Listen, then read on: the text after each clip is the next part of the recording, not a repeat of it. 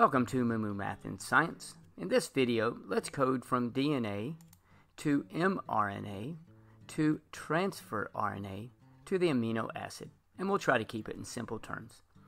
DNA is made up of 4 nitrogen bases: adenine, cytosine, guanine, and thymine.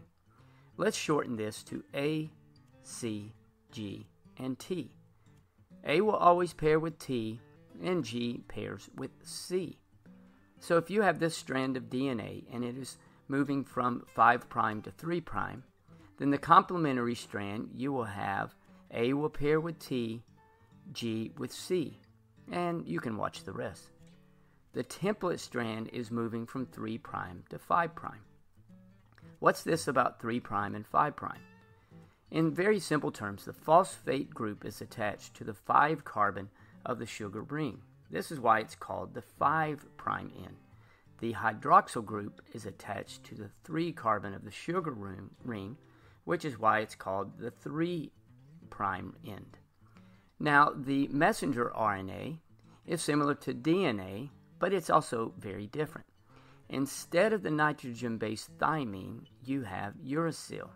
So now with this complementary strand of the DNA that has unzipped, you are left with this strand of DNA, which is used as a template for the mRNA.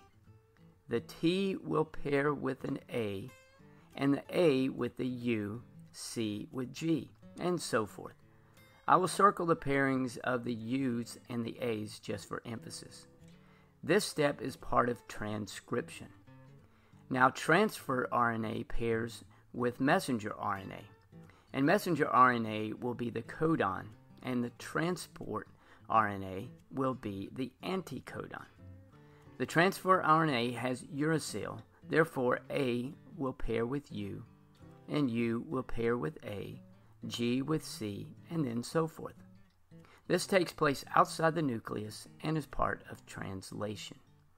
Now let's find the amino acid which is attached to the tRNA. You can use an amino acid chart. I'm using an mRNA chart, so I will use the messenger RNA codon, and the mRNA will code in triplets. Notice you are reading from 5' to 3'.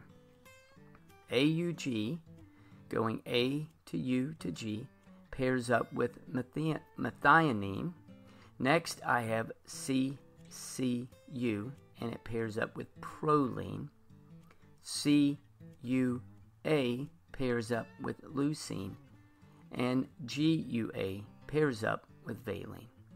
So there's the completed project from DNA to mRNA to tRNA to the amino acid attached to the tRNA.